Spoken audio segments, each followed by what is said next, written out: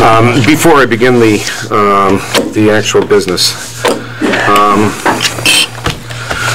we're frankly very concerned about a development here. In the written exceptions, the company says in the introduction that the rate levels and structure under the draft decision will continue this downward spiral in the company's ROE, impair CNG's ability to provide safe and reliable service, and require the company to cut jobs and investment capital. The draft holds the headcount constant at 340 positions. There's nothing in the draft that talks about cutting jobs. In the Hartford Courant article on June 16th, Lynn Doan is quoting Robert D'Alessio, CNG's President and Chief Executive Officer, who said Monday that the DPUC's decision would, quote, make it even more difficult for CNG to attract capital in these challenging economic times, and will in turn force CNG to significantly reduce expenditures and employees. At no point in the draft decision do we talk about reducing employees. We take a very dim view of trying these matters in the press. We did not begin this with a press release that pointed out the arrogance of the company to come here after extensive over-earnings to ask for an even bigger rate increase at a time when the economy is crashing. And frankly, we will not be threatened. To the extent that the company wants to make these kinds of accusations, you better have something to say about it. If this matter were pending in front of the Superior Court, the company would be showing cause why it should not be held in contempt. Now, I don't possess the contempt power, much to my chagrin, but I do possess the power to economically punish the company, and I will do so. We're getting tired of this. This is the third occasion with different companies over the course of the last year where this authority has been threatened based on what the results of our decisions will be. And frankly, I find it a little amazing that the company is taking the position that if we don't provide the rate increase, they plan to deal with it by punishing their employees. So this is an admonishment and a direct warning, not only to CNG, but to all the other regulated companies out there. This authority will no longer tolerate this kind of stuff. You're welcome to complain about the rate increase decision. You're welcome to complain about our logic. You're welcome to characterize it in any fashion you wish, as long as it's accurate.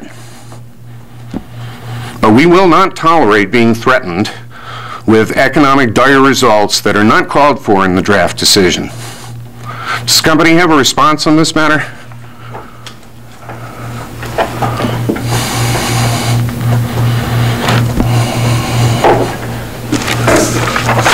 Mr. Chairman, I'm David Schwartz from Latham & Watkins on behalf of the company. Yes, sir. Just a very brief response. The focus of today's oral argument, we would like to focus on the merits of the decision, focus on that exclusively.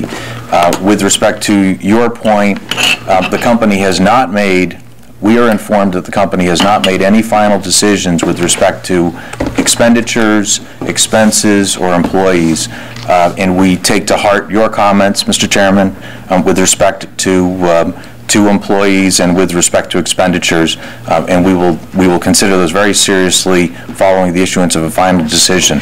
So I apologize if this is being interpreted as you had characterized as a threat, and certainly there has been no final decision that's been made with that regard. I think they have the power, if they penalize their employees, to tell them they're going to have to put them back to work. And would you care to comment? With the chairman's discussion, in my opinion, you know, I've got a pretty thick skin. Spent a lot of years in politics, elected politics, and I've sat up here and been batted around by the best of them.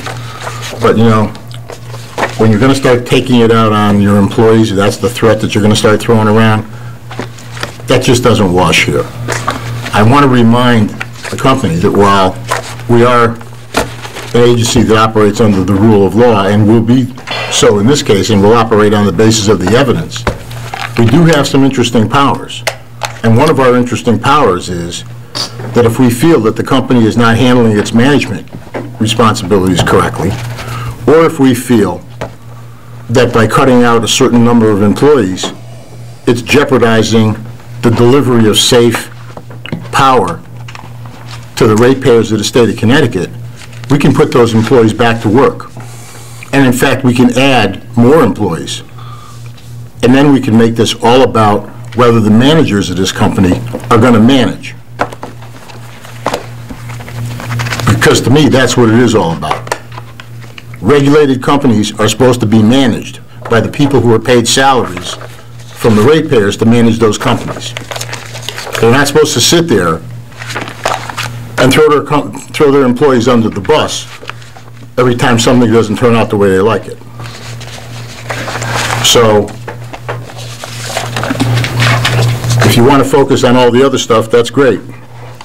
But I would strongly suggest that when you guys go back and reconnoiter about what's been going on over here, you pay a little bit of attention to the management of your employees and the powers we have to protect those employees from mismanagement or lack of management or management by press release, all of which we're not going to tolerate.